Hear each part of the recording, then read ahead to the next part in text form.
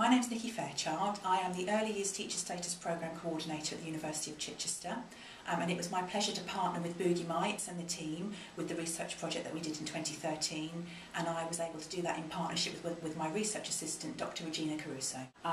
Part of our brief was to consider practitioners as well, so how did practitioners feel about the training, how it had benefited them in the short and long term, and how they were using the programme going forward as well.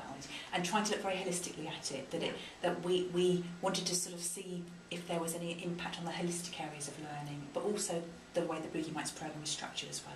Great, yeah, because of course the Boogie Mites programme includes the information for the parents and the practitioners. Absolutely. Linking to the EYFS. It does, and it's really good that you have babies, toddlers and school ready as well.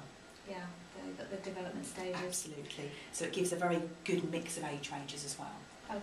All practitioners loved the training. They felt really enthused after the training. They all wanted to go and try it out in their setting. They all could see the real positive benefits, not just of the parent programmes, but also of working with the children and actually using it themselves as a resource. You gave them the tools to work with both parents and children in a really fun and effective and interactive way, which was fantastic. Yeah.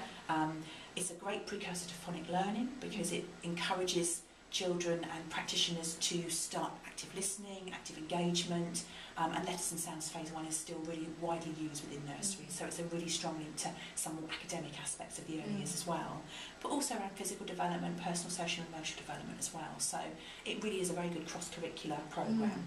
And can I just sort of add that it will also help, particularly practitioners and settings are being asked to take children from very diverse backgrounds, so practitioners who have children from diverse backgrounds, it actually gives them a really strong link to support all children. It's a very inclusive programme, so it really helps their own goals of inclusivity as well. Of course, yeah.